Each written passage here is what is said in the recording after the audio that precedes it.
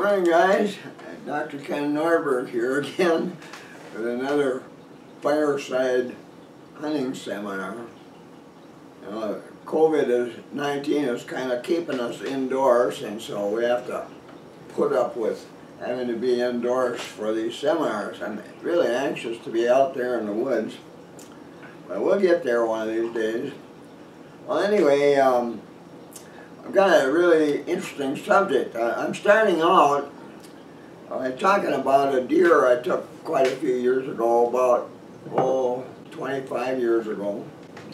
A special deer. It's a big one. It was a huge deer, but kind of interesting. But that isn't the main part of what we're talking about today. We're going to be talking about lures. And there's lots of things a hunter should know about lures. And so we'll get into that in a little bit, but we'll start out by talking about the taking of this particular buck. Now, this buck was huge. He dressed out at 243 pounds. I weighed him back home in my garage before we started butchering.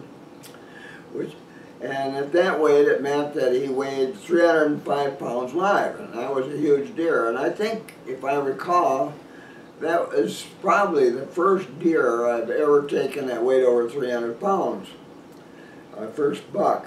And since then, I've taken quite a few of them, and so have my sons. And so where we hunt, that size is not uncommon for older bucks. Now, they don't all get to be that large, but a fair number of them do. And generally, when they do, they become dominant breeding bucks, meaning they're the boss buck of the square mile in which they live. And remember now, when I say square miles, a square mile of a home range of a deer is not square. It's usually oblong from east to west.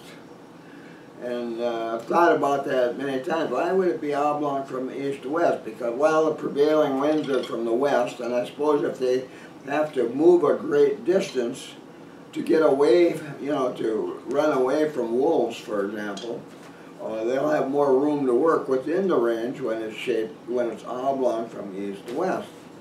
Doe ranges aren't like that. Most of them are, well, they're irregularly shaped, and like a pancake with all kinds of lobes all over it, but they're smaller, and there's usually 4 or 5 of them within a buck's home range, and that's the way they're divided. And then on those doe ranges live the yearlings of those does. They live with on their mothered ranges throughout their yearling year, and then their fawns are in there as well. And then besides those does and fawns and yearlings in that buck's range are usually anywhere from 2 to 5 other mature bucks, older than yearlings, 2.5-year-old to 6.5-year-old.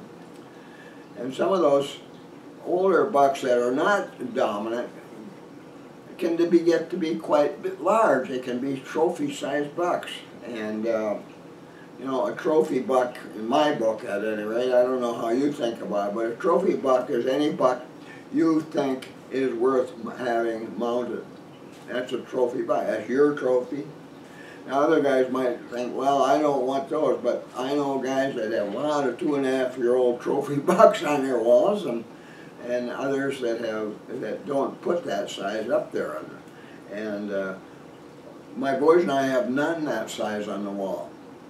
So, well, we might have the antlers, save the antlers, and do European mounts, and I'll talk to you about European mounts here today too. Well, anyway, so that's kind of the way they're divided up. Well, this particular buck, this 305-pound whitetail buck, you know, he was a dominant breeding buck, and everything about him was big except his antlers, which is not uncommon where we hunt. You know, his saving grace was that he was an extremely aggressive buck, and I found that out before I took him here on this particular morning. And sometimes being aggressive is more important than the size of antlers or how many tines are on the antlers. I know of a buck in Wisconsin. He was a mere 8-pointer. Well, I shouldn't say mere, but he was an 8-pointer, but not really large antlers, who was a dominant breeding buck and actually killed a buck with much larger antlers, a 10-pointer, and one day. And so I was able to investigate that and figure out what happened there.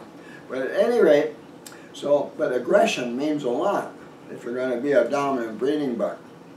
But of course, bigger antlers will give you more leverage, you know, and a better ability to turn the head of a buck when your antlers are engaged, and maybe make that neck on the other buck start to give away, and the buck has to give ground and finally leap away for fear of being injured.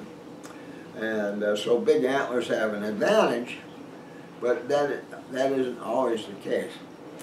Well, okay. Now, before we start, I want to mention here quickly that, you know, we're just a few days from the month of August. And that means in a month, we're going to start, everywhere in the United States, we're going to start hunting whitetail deer, the bow hunting. The archery season's open now. And there's special seasons in some specific areas in a lot of states that start early as well. And so that's coming up pretty quickly now. Now, you know, I've spent most of my life, I'm 85 now, but I started studying whitetails, habits and behavior, hunting-related habits and behavior, beginning in the early 1960s, and started doing it scientifically in 1970 when my kids were starting to come to deer camp. And I've been at it ever since. And here I am all these years. So that's a long time. Well, all that study, all the research we did was geared toward creating hunting methods that were mature buck effective. We wanted to be buck hunters only, and we succeeded in that very well. But we learned an awful lot about bucks and their behavior, and about the rut. In 1990, I was the first person ever to accurately describe the whitetail rut because of those studies.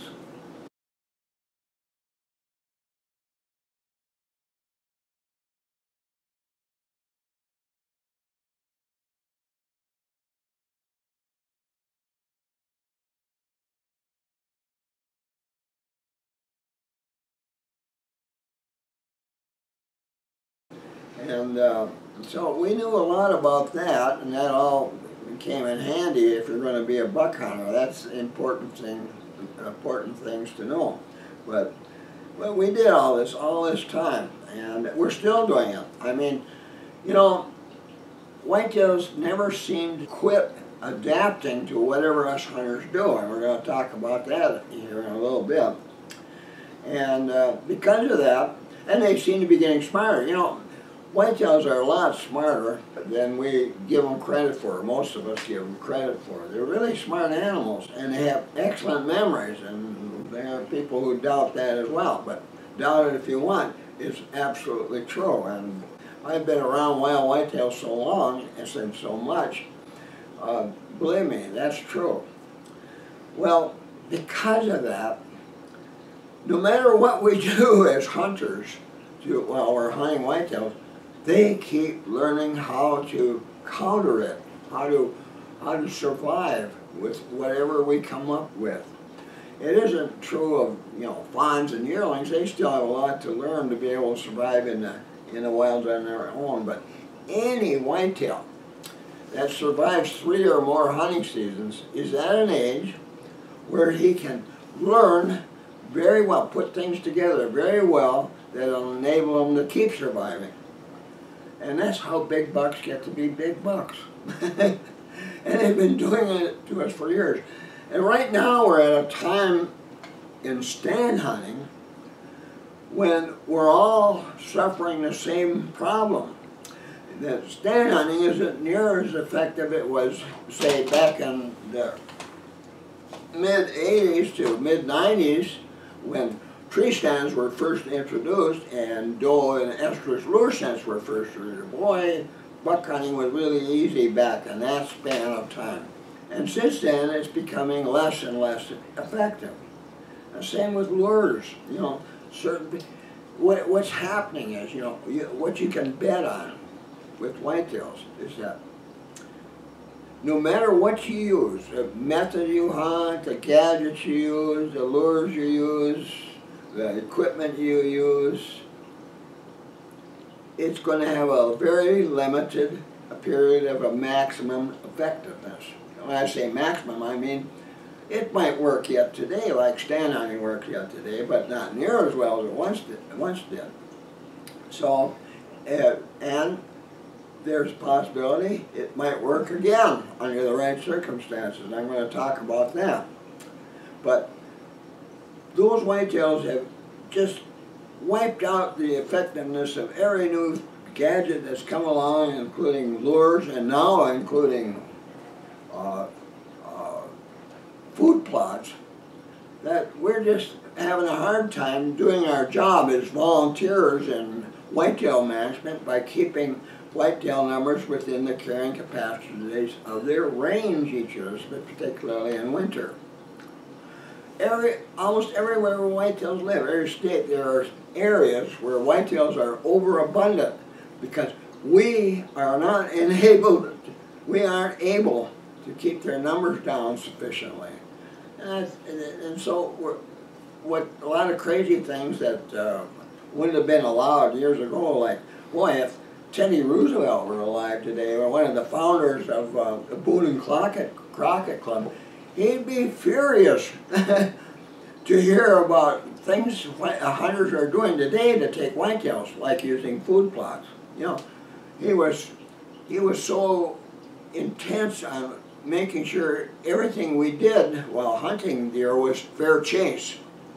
And but what are we going to do? We got to keep those numbers down, and so we become a little lenient about what we can do to help keep those numbers down, and food plots is one of those things.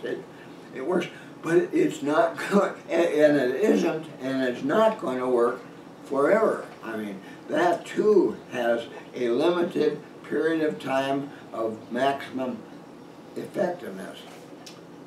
Well, anyway, I started out by saying a little bit, I get on a tangent now, you know that, about books. You know, with bear hunting coming up now, it starts 1st of September, and deer hunting coming up in September. Well, you got to start thinking about bear and deer hunting this year, what you're going to do better than last year. Now, if you're just planning to do the same things you did last year, the odds are you aren't going to have any more success this year than you did last year. And if you're satisfied with that, well, that's okay. But if you want to do better, and you have to change things. You know, the old traditional methods of hunting are none of them are doing as well as they did years ago. And obviously, what you need to do today to be more successful, particularly if you're going to be hunting older bucks, is stand hunt differently. Learn to stand hunt differently and better. And if you don't do that, well, then you're not going to do any better. And you aren't going to find very much anywhere else in the world about better stand hunting techniques that actually work today, you know, different ones, like kind of things that whitetails haven't been able to adapt to thus far and may never be able to adapt to. How about that? You won't find them anywhere except in my latest 2 books. The bear hunting book, if you don't know all the things you have to do today to take a trophy class bear, the odds of you taking one this year aren't going to be very good. I mean, there's so many things you can do wrong that absolutely prevents you from taking a trophy class bear, one weighing 300 pounds or more. And if you don't know them, well, you're really, you know, banging your head on a brick wall because you don't know what to do. Well, you'll find it only in this 5th edition of my bear hunting book. This thing started in 1990, and since that time bears have gotten to be a little tougher to hunt, and so I've written new editions over the years. You keep up with that, with the changes the bears are making. So you need that soon, or you're going to, you know, you're probably going to have the same success you had last year. Maybe you got a big one last year and you think, oh, I know it now, what to do now, but okay, take a chance on that. Well, same with my 10th edition Whitetail Hunter's Almanac. Look how thick it is. There's so much to know today to become a regularly successful buck hunter. And you can't find everything you know to do that anywhere else in the world but in here. You know, as far as I know, I'm the only one who's done this kind of research, and I've been doing it since the early 1960s. That's a lot of research, a lot of time, and everything that I write is based not on some goofy idea, but on scientific research. And in the case of stand hunting methods, my boys and I developed 6 new stand hunting methods over the years, in the last 30 years, that are very effective for taking older bucks.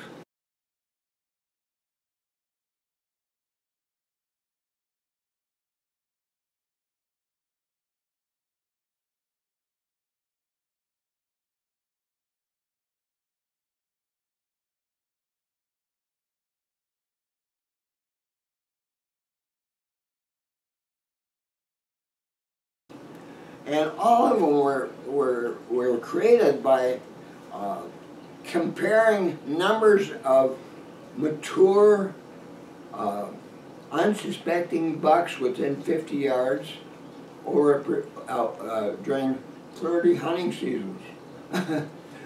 How can you determine something is actually the truth better than that? So what you find in here really works, and if you don't know those things, it's the same thing as with hunting bears.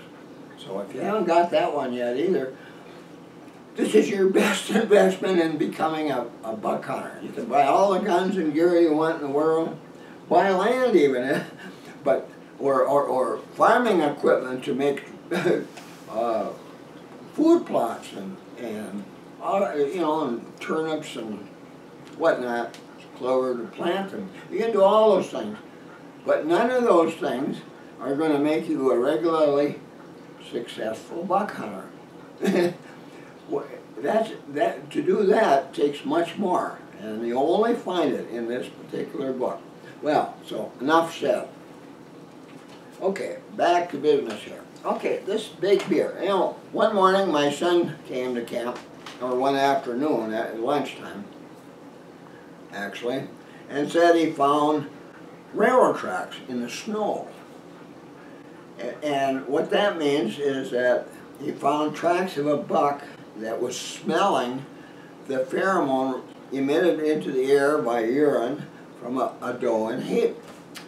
And whenever we find tracks like that, we're really quick to hunt that buck, because that doe is only going to be in heat for 24 to 26 hours.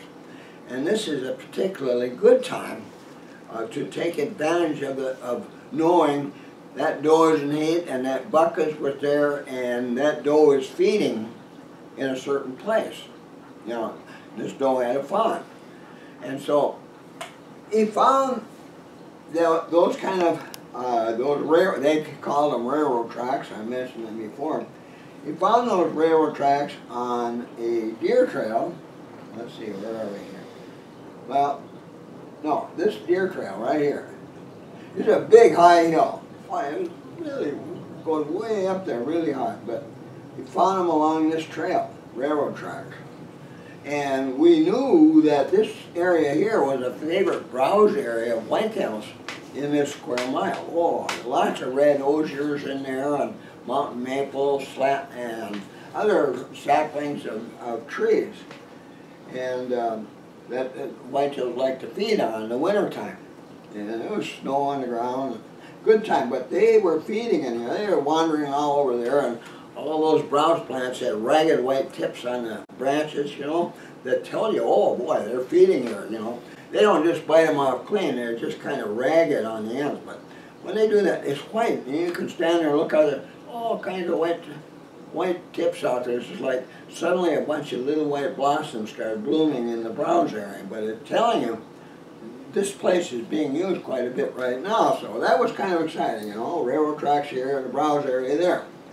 Well, that evening, the weatherman said tomorrow the wind is going to be blowing lightly from the northeast in the morning. So he said, well, no, we'll set it up this way. Ken says, how about if I go up on the side of that hill, get up there high enough so I can see this trail right here. You can see it down there. And then I'll go sit upwind, I'll go sit upwind on the upwind side, and there's a rocky outcropping here, like a little castle, and I'll go sit up there, and I decided when I got there to sit where I could keep an eye on this trail. And because there were a lot of tracks on that trail, fresh deer tracks, including 4-inch tracks made by a big buck. So I figured, wow, that big buck has been on this trail. But this is all part of his square mile home range, you know, his domain. So it looked pretty good. And so what we were doing is a hunting technique that we call the gentle nudge. And it's called the gentle nudge because you only use human airborne odors to keep deer from going into the wind. And so when we don't push them. If I went up there and, whoa, we knew that buck was down there and I attempted to make a drive through there, the first thing that buck would do, boy, he'd get out of there in a hurry, and first thing he'd do is start running into the wind so he could avoid ambushes and get far away from there. He probably wouldn't be back for a week or two after that kind of a thing. That's a terrible thing to do. Bucks just hate to be pushed in any one direction by humans, or wolves for that matter. So anyway, we don't do that. We just set up, it's kind of like a fence line. Here's my scent is spreading out downwind, light wind, and all everywhere from here way over to here. Those deer down there could smell me. And so when they were done feeding, they wouldn't come this way toward me. They would go this way. And Ken sitting up here watching this trail had the best chance of seeing them. So yeah, well that looks like a good plan. So we got out there at 6 o'clock in the morning. And Ken was very careful. He kind of took a roundabout way over the hill and went down there over to this spot to sit here. And on the way there, he found all kinds of great big beds, deer beds in the snow. And these were no small beds. They were 55, 56 inches long, huge beds. Oh man, this is where that big buck beds. He beds up on this hill where he can kind of watch around the country, see a lot, you know, people going up and down this old logging road, just us. This is where we hunt. And you could keep track of what we were up to. Well, we got up there and he saw those beds, and that was kind of exciting. And he said, boy, when that buck, if the doe is not an estrus, he's going to come right up there. If it's not an estrus anymore, and I got 2 chances to take that thing. So anyway, he was feeling pretty good about that spot. And so I went over there and I was saying, well, I'm just doing my job. I don't have much chance of seeing that buck, so I'm just kind of taking it easy there. And I couldn't see far. This is all brushy here, and brushy along the road here. Lots of elders and along there, and there was a fair amount of browse on the hillside coming up to this outcropping, but it was all mixed timber in there, and you couldn't see very far on there. I couldn't see the road, not at all. So we were in place, and we were sitting there about an hour and a half, and all of a sudden I noticed, you know what, that wind has switched 180 degrees. It completely around. At 7:30, instead of being from the northeast, it was from the southwest, blowing toward me.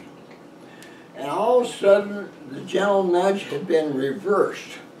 I was the downwind hunter, and Ken was the upwind hunter. And I said, oh, maybe then I got a little excited about it. I said, gee, my odds of seeing that buck are better, only I wish I was down closer to this logging road here. But anyway, because I couldn't see down there, all I could see is the area right around there. So, but anyway, I was more alert now. Well, about shortly after that wind shifted, Ken was sitting there. This buck came up behind him. He wasn't sure which direction it came from, over this way or up that way, but it was all, he heard a noise behind him. He was looking this way. He heard a noise behind him, just a little noise, and he turned to look, and here's this big buck standing there about 30 feet away looking at him, you know, up higher, looking down at him. And of course he got kind of excited about that, and he turned quickly. But before he could get his gun in position to take, the deer jumped over a ledge here. It was really steep hill by now, and he couldn't see it. You know, just that quick, he was out of sight. But he could hear it going down there and down to this logging road. And then it started walking down the logging road over here, and he got a glimpse of it a couple times, but he couldn't see it down there from where he was sitting. You could see this, but not over that way. A lot of brush in here as well, but anyway, I could hear it too. Sitting up here, I could hear a deer. I don't know what kind of a deer it was. I could hear it walking on that road. You know, the road was frozen, you know, click, click, clickety, click, you know, on the road. Well, meanwhile, shortly before that happened, this doe had been feeding down there in the fawn, and they crossed the road and were coming up this way. I suppose they were heading toward where they bed. They probably bed up there somewhere. But they were kind of zigzagging through this, and the closer they got, then I could see them. There they were in there, chewing on tops of red osiers and getting closer and closer to where I was thinking. And I thought, oh, that buck's going to follow them right up to me, you know. And but you know, I didn't see the thing, and I thought, well, maybe it's not in heat anymore. You know, maybe that's the problem here. But then I heard some more clicking on the road, and it was coming down this way, you know, down there. And meanwhile, the doe and the fawn, they were nipping off tops of osiers along the way, and they were coming up behind that outcropping, and pretty soon they were going to be downwind of me. And I thought, oh boy, if they start snorting all of a sudden, that ruins my chance of taking this deer I was heading down the road. And I was thinking, that could be the buck, you know. So the only thing I could think of was get out my grunt call. And I did. You know, now, all those years I've been studying deer, I've heard a lot of grunts from the bucks. And they aren't all the same. You know, like people who have different voices, different bucks have different sounding grunts. And most of them sounded like this. Like that. But not all of them. Boy, there was one big buck, well, a couple of them, but one that I was thinking about, what I'm thinking about now, was up in another square mile, up north, up in that direction, one morning, and I was going to a stand site in a clump of spruces, and I was only about 20 steps away from it, and all of a sudden, a deer on my left, a doe, started snorting. And that was, you know, that doesn't happen very often, but it happened there. And it was such a long, hard route to get there. And it was kind of disgusting. You do all that, and before you even get a chance to sit down, the spot's been ruined. Well, that happened. So it was snorting and snorting and snorting. It just didn't snort once, it just kept snorting. I bet it snorted 20 times before it finally gave up. And it was moving away from me. And on the other side, a big buck started grunting. And I think he was trying to encourage the doe to come its way. And we'll go up this mountainous hillside here, and we'll get away that direction. He was down at the bottom, and I couldn't see him. It was all trees, and it was just getting light, you know. But he had the lowest, most gurgly grunt I ever heard of. And I've got I bought a number of grunt calls over the years, but I never heard one that could come even close to matching the sound of that buck's grunt. And he did it over and over again. And boy, I was just sick. Well, I just froze where I was standing, and I waited and waited and waited, and pretty soon it was light, and I waited and waited and waited. Never saw the buck, never had a chance to fire at him, and finally I had to give up. I said, no use wasting any more time at this place this morning, so I headed back. But anyway, that's something to remember. They aren't all the same. Now, when I grunted, when I did this, that buck exploded. Holy cow, he started marching up. This thing was coming fairly fast, and all the way up there was batting his antlers on brush, woody stems of trees and brush, all the way to clattering on that, and boy, he was marching up that hill, and he was a mad deer. And he was probably thinking, well, that doe was up there, because, you know, it's up there somewhere, because that's where it went, you know, the track's going in it. And that's my doe. And he didn't want any bucks around one of his does. So he came marching up there to kill that deer, or at least chase it out of there. So he came up there, and there was a little space, you know, a little kind of a trail or opening that goes from that trail through the elders and brush there up to where I was sitting. I was sitting right there, not very far away, like maybe 30 feet from this trail. And I had my gun up. I heard him coming, and the safety off, and I was waiting, and he walked right into that little opening and stopped, of all things, you know. He probably wondering, where's that doe and where's that buck, you know.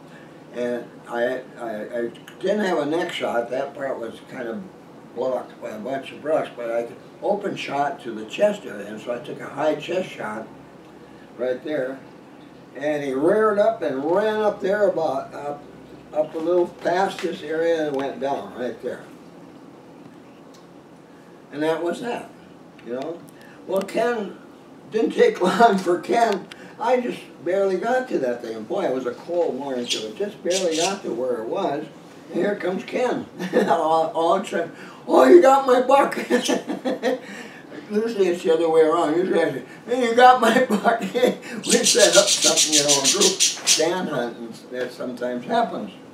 So anyway, there it was laying on the ground. Well, you know, I was kind of disappointed, because it turned out it was only an 8-pointer, and his antlers weren't really outstanding, but gosh, it was a big, heavy deer, and he was huge.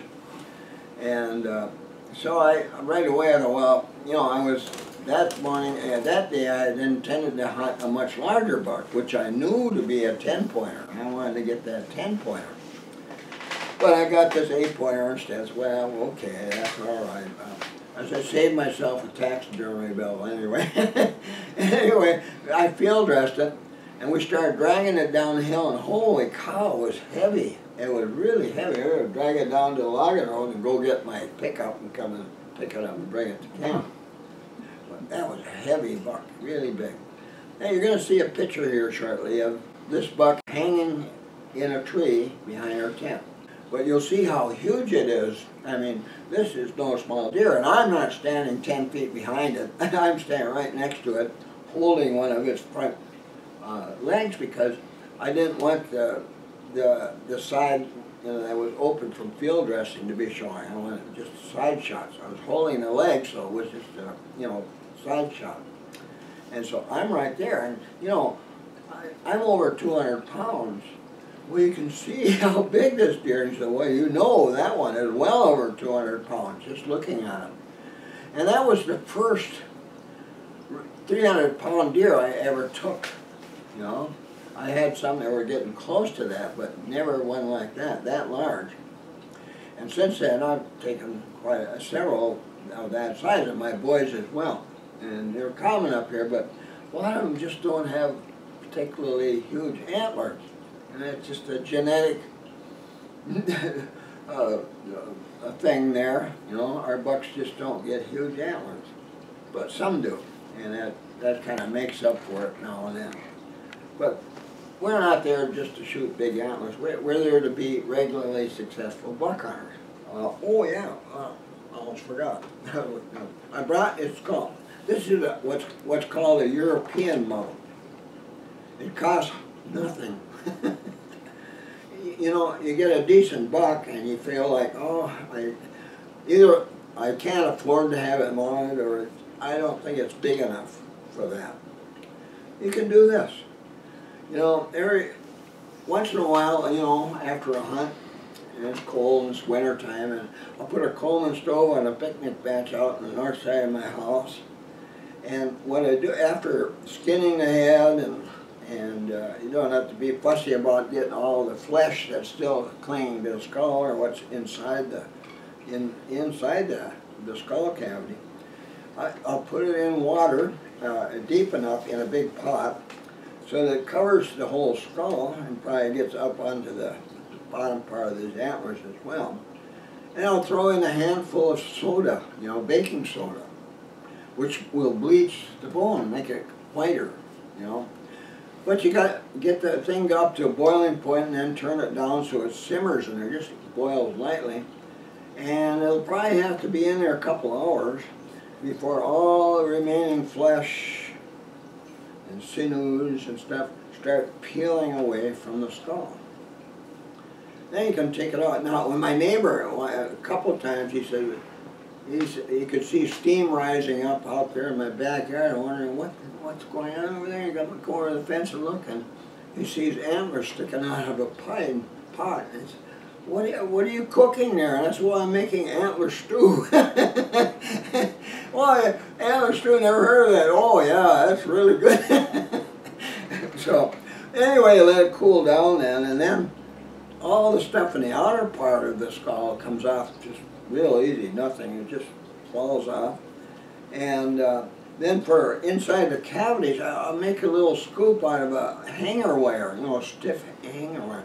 You know, double it and then bend it, you know, like a little hoe, and then you can go in and pull all the flesh and tissues from inside the skull out, and you get it completely clean. And then you take it over to the laundry sink and get the water going around, and you can flush it out, and pretty soon you got a completely bare skull, minus the lower jaw.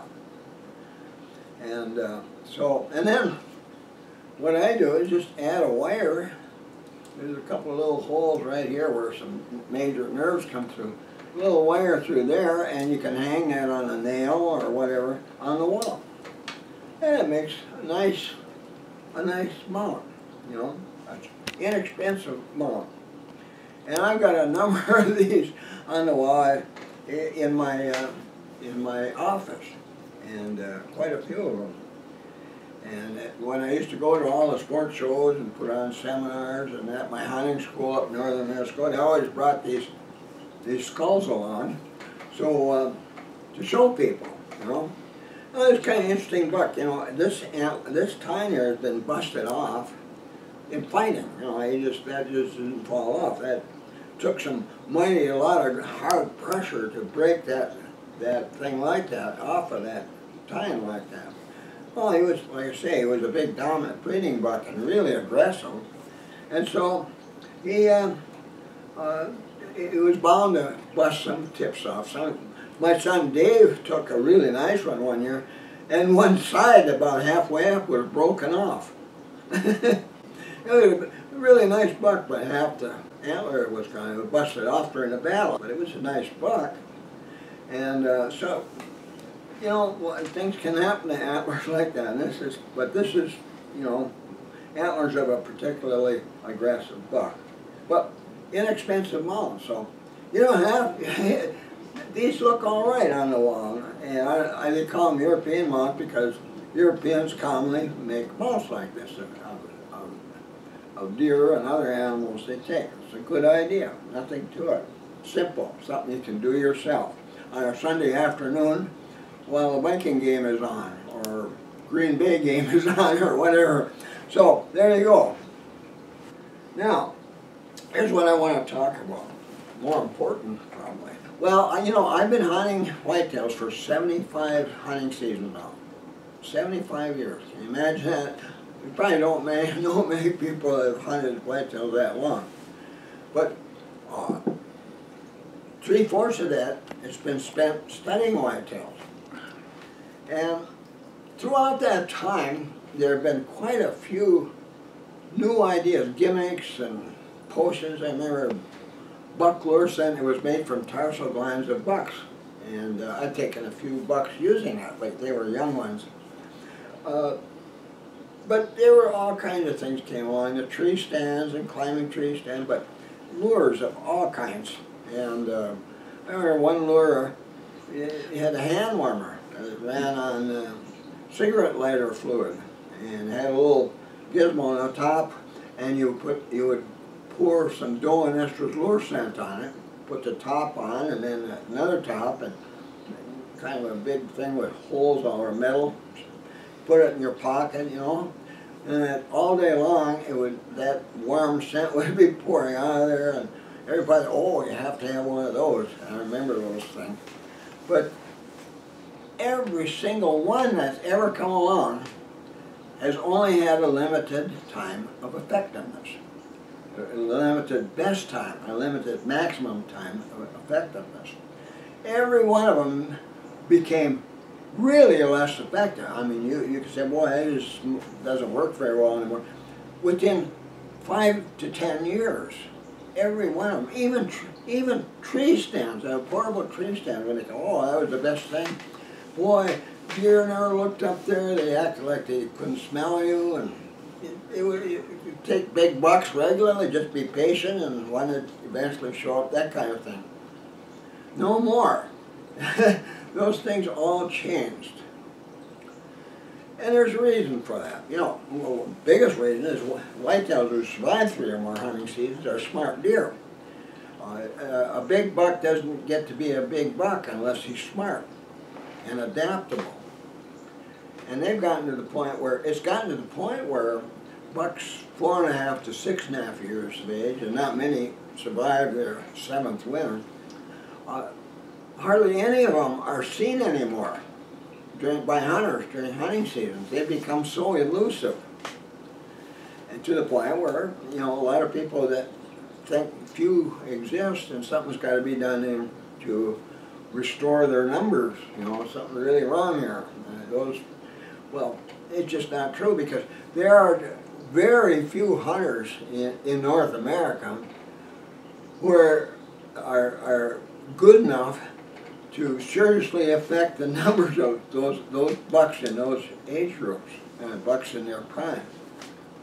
You can't overhunt them. Nobody can. And so they're there. And in areas where they're overabundant, there's even more of them now than there used to be. So that's why I say you have to do something differently nowadays, something better. And hunters using trail cams are finally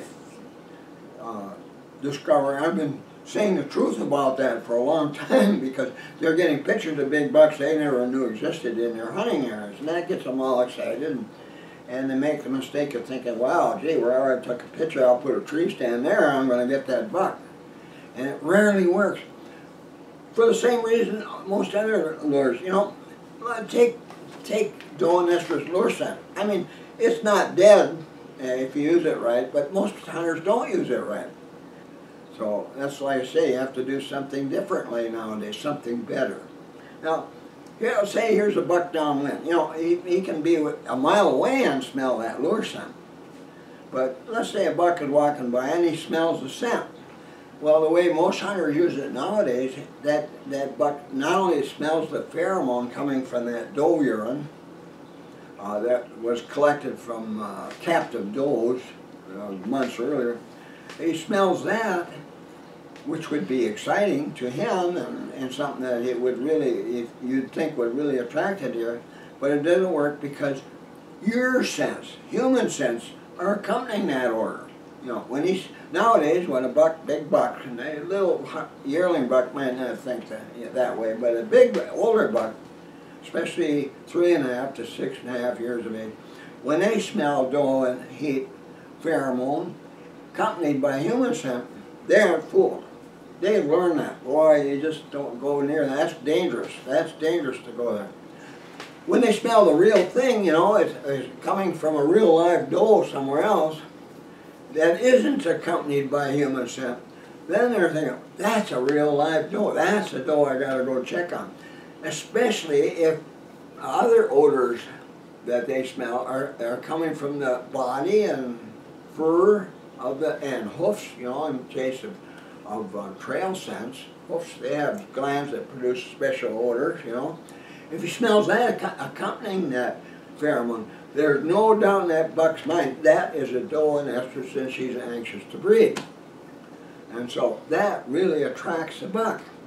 But you see, there's really a huge difference between the pheromones used by hunters and pheromones that emitted by does and heat in the woods. And it's easy for bucks to begin avoiding them. And they've been doing it. You know, when you think about it, hunters that use that improperly are actually making it easier for older bucks to identify them. When here they come along in, oh, they smell this pheromone in the air. Oh, there's a human there too. Stay away from there. You know, in other words, you're less likely to see a buck, an older buck, when you use it the way most hunters use it. You know, they'll hang this stuff all around where they're hunting and it's all going downwind. If you use it properly, and I've talked about before, instead of having it all around out in front of you because you expect the buck coming toward you from downwind, put it all on one side in a line, way over there. Start quite a ways away. You don't have to see. The way we did it in the old days, we used film canisters, and we'd stuff it with cotton, and then we'd soak each one with the doe and estrus lure scent. Dump it in there, and then snap the cover shut. And then we'd go out in the woods, and we would march off, let's see, I would say about 130 yards, 140, 150, that far. You know, more than a football field length. And then we'd put one down, and we'd open one, put it on the ground, and march crosswind. You know, wind coming this way, crosswind to where your stand is. And about every 10, 13 long steps, put another one down, you know, open, keep doing that. And the last one, it doesn't have to be at your stand. In fact, it's better than a doe. It should be out there 20, 30 yards away, 20 yards for bow arm, 30 for a gun hunt, away from your stand. Because closer it is, well, any buck downwind regard is also going to smell your odors, but it's over there, and if it's that long and it's going into a huge area downwind, the bucks downwind of that section over there won't smell you. No? So they may not smell odors coming from the bodies and hoofs of a real live doe, but there's no human odors in there. So that's going to attract them. And we learned, and I even photographed this when making the 12-hour video series called Whitetails World back in 1985 and 86, that I photographed bucks on a string of canisters like that, and they usually went from canister to canister. And you know, they could be way over there somewhere and smelling your canister. They'd walk up and then sniff it, and then they'd go, oh, there's some smell over that way, or they walk over that way, and they kind of get on a line, and all of a sudden they realize that there's a line of them, and they'll go from canister to canister. But that draws them there, and then they can't smell you, because from once they're there, you're crosswind. They aren't going to smell you there. The wind's going this way. And the closer counters are going to draw them to within shooting range of where you're sitting. That's the only way, really, today, to properly use that kind of scent. And if you do that, your odds are much better. But don't use it in a way that enables your own sense to follow. But even then, a lot of bucks will probably be suspicious of that odor over there when they can't smell the odors that normally are emitted by a doe's body and fur and hoofs. I smell that, but I don't smell the doe. Well, that happens when a doe urinates, that urine is carried from the doe's body through its urine. So they might smell the doe urine somewhere and come up to it. You know, they'll be attracted to that. So bucks they might be cautious, more cautious than they would be if they smell independent sources of pheromone than they would be if they also smelled the other odors emitted by a doe's body. But it'll work. Not as well as it did years ago, and it never will. Well, I shouldn't say that. There's a possibility you can restore its effectiveness. Same way the grunt call. You know, I mentioned, you know, not all bucks sound like this. You know, I bought this one with this tubing on it. Instead of blowing on it, you know, I don't like that sound that way. It's more mellow, sounding like it's coming from a tube, like the buck is grunting into a sewer pipe, you know, so long, you know. And for that reason, that sounds much more like the real grunt of a deer, but not all of them, you know. So there's always differences. You can't, you know, bucks that grunt normally don't do a lot of it. That one with the real low grunt, gurgly grunt, he grunted several times in a row, and I've rarely heard bucks do that. Usually it's one, maybe two. They don't go around the woods just grunting all over the place. And then even if they do, that doesn't necessarily mean other deer are going to rush to the sound. I've seen yearlings turn tail and run away on hearing a grunt from my call. Because they probably thought it was the big dominant buck and breeding was in progress, and they knew that buck was dangerous right now, and they didn't want to be around that deer. So there's, and other lesser bucks, bucks lower in the local buck pecking order might feel the same way about it. But if a dominant buck hears it, he won't like it. You know, if it's close enough to the real thing, he won't like it. But, you know, my brother and I used to do a lot of fox hunting using a predator call. We used to call that sounded like a dying rabbit, just wavering little high-pitched sound. And we called all kinds of things. We had crows and owls and mink and weasels and fishers and coyotes, and even a big timber wolf comes to our call, and foxes, of course. And but we learn that if you keep winding back to the same spot, it gets to the point where foxes won't come to your call anymore. But instead, they'll sit on a ridge way over there somewhere, out of range, and yip and cry and carry on, and you can see them over there with binoculars, and they want to come to the sound, but they don't dare because they've learned it's coming from a human. And that's because, well, they probably never heard of a dying rabbit do so much crying before, things like that. And, or other, maybe it just wasn't a real accurate sound either. It's hard to say, but they learn. And they all do it. It doesn't matter what kind of lure it is, including a food plot. They all will learn fairly soon it's a dangerous place to be. Take a food plot. You know, I see pictures on the internet all the time of guys with their food plots, and hunters hunting next to food plots. And they're all in trees where there are not, you know, up a big bare trunk like a telephone pole, sitting in a portable stand, completely unconcealed. I mean, there's a hunter. Boy, the average buck today that's 3.5 years or older sees that lump on the side of the tree like that, they're going to figure right away that's a hunter, and they don't want to be there. You know, when you put in a new food plot, when you're hunting, if an older buck is what you want to take, you only get one chance to take the biggest buck living in the area. And if he discovers you before you discover it, and that happens a lot without the hunter knowing it, you have no chance. Once he knows you're there, and it's even more likely if you're not well concealed, whether in a tree or on the ground, you got to be well concealed if you're going to be a stand hunting buck hunter nowadays, really. You can't discount that. He's going to find you, oh, I would say more than 9 times out of 10 before you know he's even close. He could be way out there in the woods and he's looking over there and he spots that thing on the tree, and then he sees the head move, arm move, things like that. We move around. That's a hunter in a tree. They all look for, all older bucks are constantly looking for hunters in trees nowadays. And they see them no matter how high you are up there. And if they're downwind, they smell you no matter how after. You can't get too high. Now I've tested scents. I did a lot of work with scents on deer over the years. And you could be 35 feet up in a tree or higher.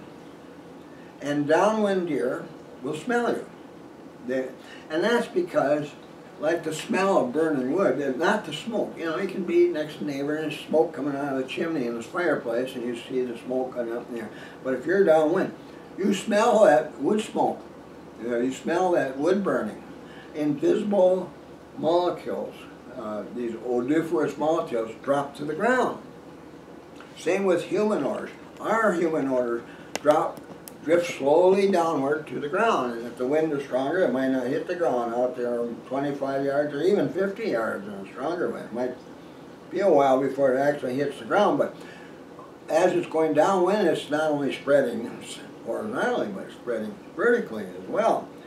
And so once it hits the ground between there and hundreds of yards downwind, a deer can identify you by your smell, no matter how high you're up the tree. And for that reason, us Nordbergs, we don't bother sitting 20 feet. Well, we got 2 ladder stands that are pretty high. They are not 20-footers, but there's 20-footers that you can buy nowadays, which is kind of perilous. Boy, if you slip and fall from up there, you're probably all done deer hunting. If you might even be done living. So that's pretty dangerous up there, I think, personally. But anyway, all our stands are 9-10 feet up. That's as high as we go, except on a couple experimental ladder stands that we have. And one of them has been, a nice buck was taken from it recently. So I like ladder stands because you can get into them silently. That's a big advantage. You got deer nearby, they hear you climbing up a tree, and then look over there, and if they see you, that isn't going to work. But eventually, every stand site loses effectiveness.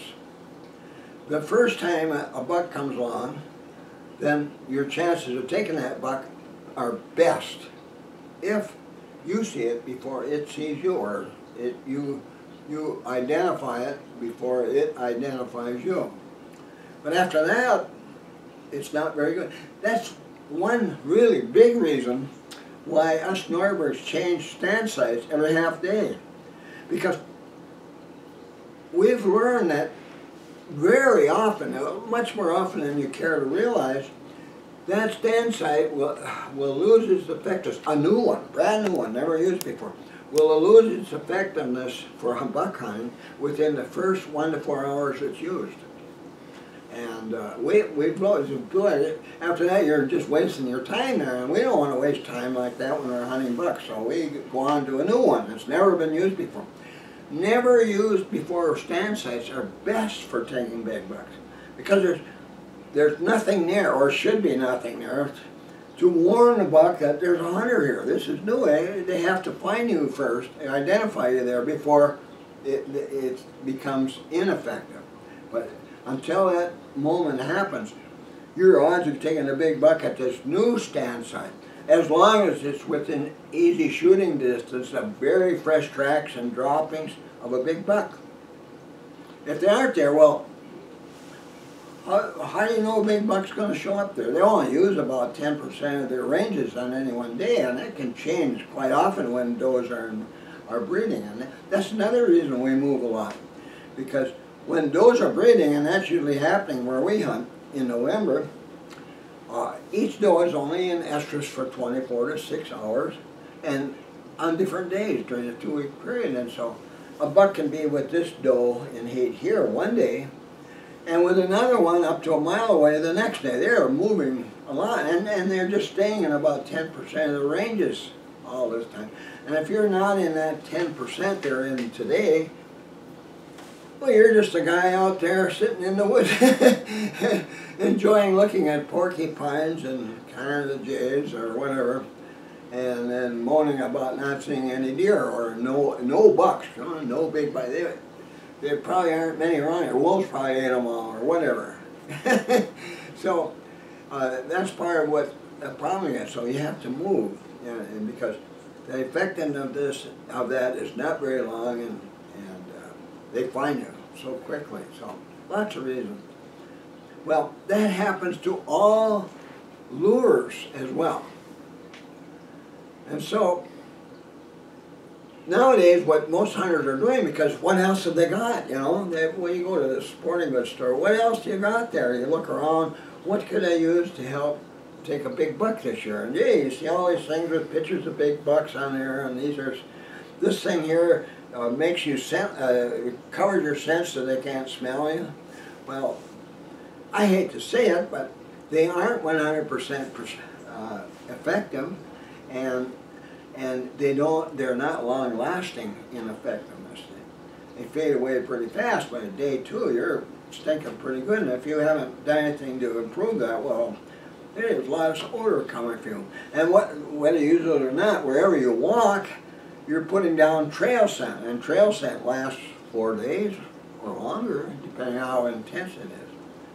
And today, whether you're in the woods or not, and you've been putting up stand sites, or you're sitting in stand sites, or you're out there fiddling around with a mock scrape, you know, right in this trail where you expect to see a buck, or going out there to get your trail cam and maybe change cards, and every time you go there, you're laying down more fresh trail scent that lasts 4 days.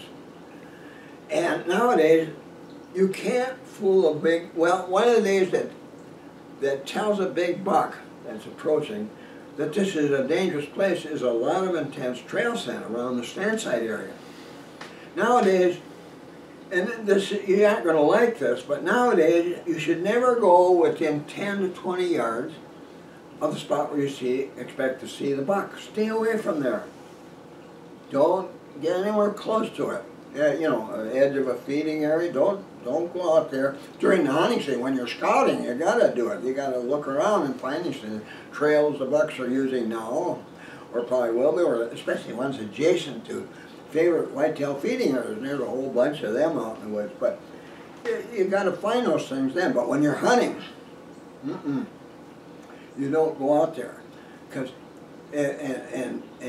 and ruin that trail with your trail scents, because when a buck comes along and he finds fresh trail scent at any one point, he right away is saying, this is an area that's frequented by a hunter, and if there's a lot of it every day, boy, he comes along and next day, look at smell, even if you're not there, oh man, there's a lot of human odor here. From now on, I'm going to detour widely around this place. You know, that happens.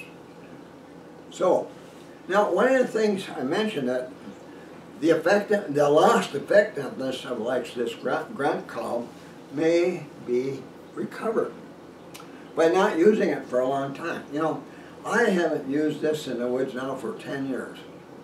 That means there's a whole new generations of deer out there. About the only deer that could live that long are some does. Does can live up to 14 years in the wild. A few bucks live past their 7th winter or so. But so the deer that are out there after 10 years never heard this before. So maybe the next time I use it, I will attract a buck, a big buck.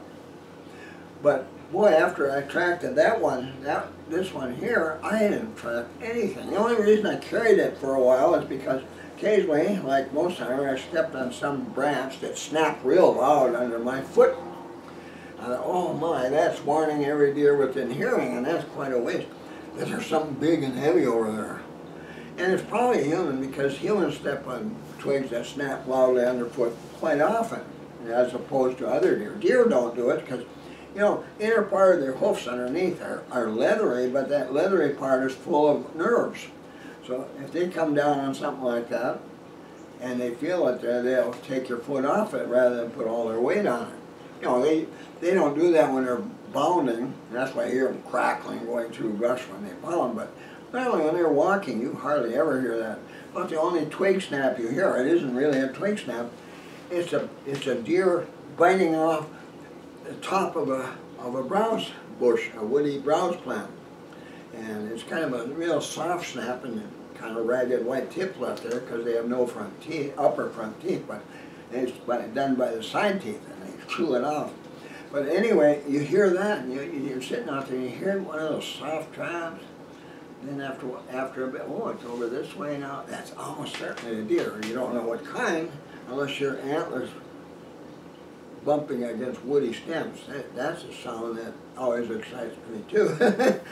But so now, my son John has used rattling antlers out there now and then with success, and it hasn't. I'm sure it's been less than 10 years. So any deer that learn that rattling they're hearing is a human making the noise, he's telling those deer in that area, well, there's John there rattling those antlers again, and they aren't pulled at all, making it easier for those bucks to stay away. You know, that's what happens when they become accustomed to these things after they've learned, you know, got close enough, to smell you or see you or hear you close enough so they could identify you and then, wow, that hunter is sounding like two deer battling. It isn't two deer battling at all.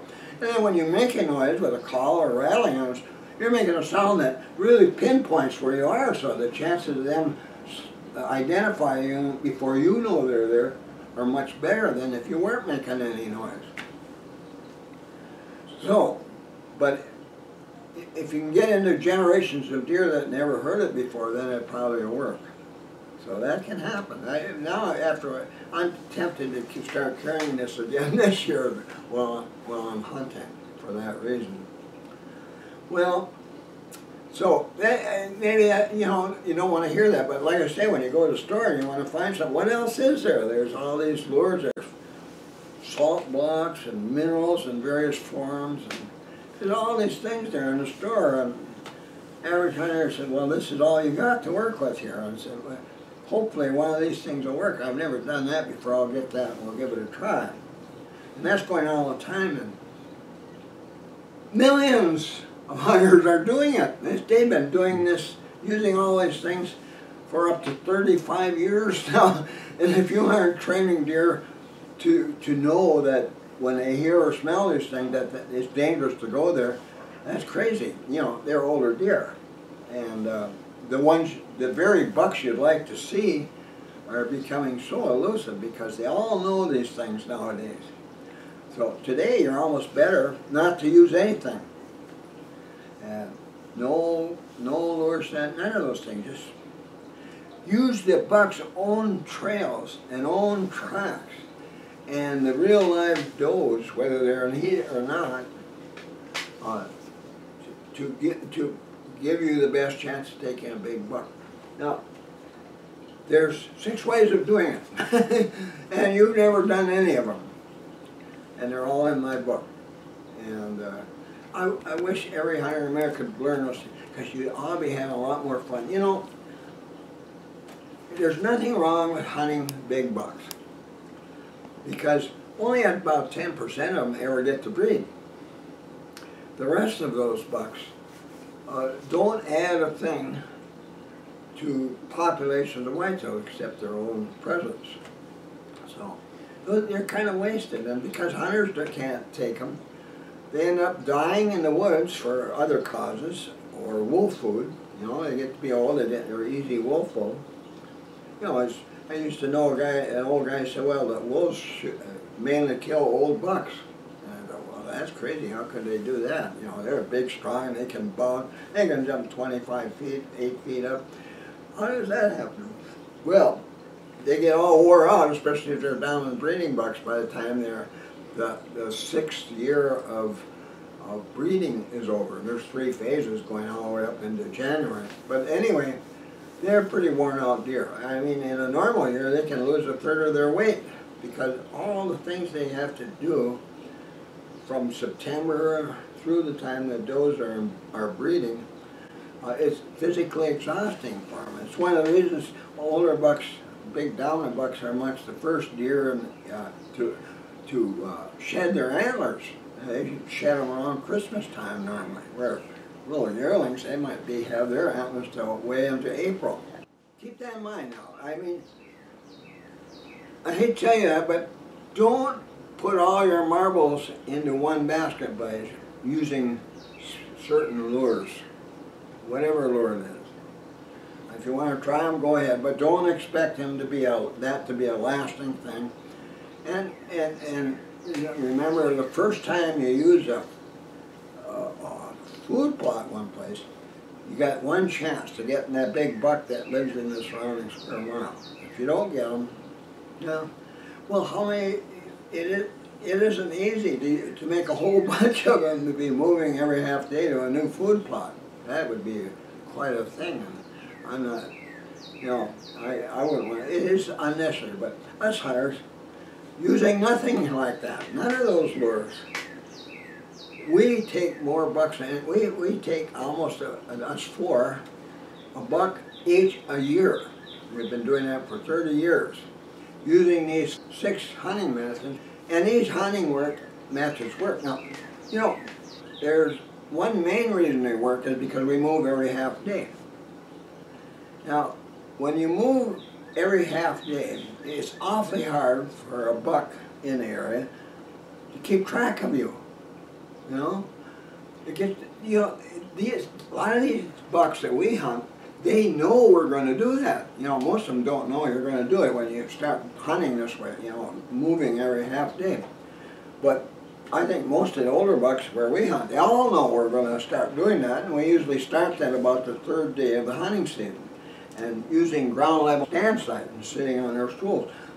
Very well concealed wherever we go, and walking through heavy, dense cover to get there, and on deer trails that we've cleared of branches and things, we get there real quietly and sit real quietly, and every day those bucks know we're somewhere else. And because we're not aggressive, because we're standers, we sit in trees, and because we walk a certain way going to and from stand sites, they find no reason to abandon their ranges. They stay in their ranges all season, and so every day we got a good chance of getting a buck. But when they know, or especially probably they know that we're going to be somewhere else, they can't feel safe till they find us each day. Every half day they got to find us all over again to be safe in their home range. And a lot of bucks, they do that a lot, and some of them are really good at it. I mean, even with that, we hardly ever see them, if ever, but many of them, they become more vulnerable because of that, because they got to come and find you. And sooner or later, one is going to get close without identifying you, and you're going to see it. And when that happens, it isn't running, it's just standing there or moving slowly. You're going to have an opportunity to take a big buck. Moving every day does that. It keeps them guessing. It makes them more vulnerable. And yet, it makes them stay home. They don't abandon their range. They got all this area. They know they're free to live in most of their range as long as they stay away from wherever they found a hunter, a stand hunter, or even any other kind of hunter. Stay away from them. Where we know, if these guys make a drive, well, they won't be around this year, so we can go back there and live normally again, things like that. But anyway, they got all this area. They have no need to abandon the area. And every time we move, they have nothing there because we use just natural cover as blinds. We don't chop up the woods, make shooting lines or anything like that. Unaltered or very little altered natural cover we hide in, fallen trees and all kinds of thick stuff, boulders. But anyway, there's nothing there to tell them that this is dangerous here. And boy, we're really careful about our trail sense. We only walk on trails leading to our stand sites from downwind or crosswind once a year, and be there for just a half a day, just once a year. 4 days later, that trail scent is gone. It's faded away, or sooner if it snows or rains. So nothing there. So all these things make big bucks more vulnerable. and greatly improve your chance of taking a big buck. And if you don't do that, you have to, and if you're using lure sense and not being careful about using proper concealment even when you're in a tree, your odds of taking big buck are not very good at all, no matter what lure you use. So keep that in mind. So today you got to hunt differently and better.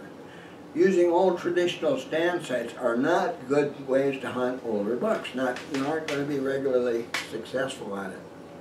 So, see, that's why you got to change. That's the way it is today. So, keep that in mind. This has limited effectiveness. Anything else has limited effectiveness. And when it brings them toward you, you're more likely to be identified. And once identified, then stay away from the area and keep out of sight. That's fact of life.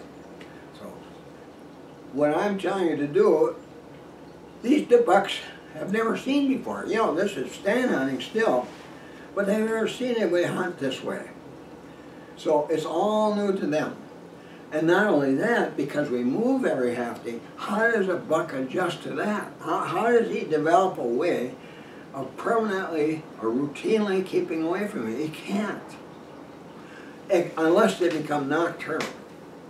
You know, just move at night only. And we've had bucks do that, but not very many. There have been very few in all these years of hunting them.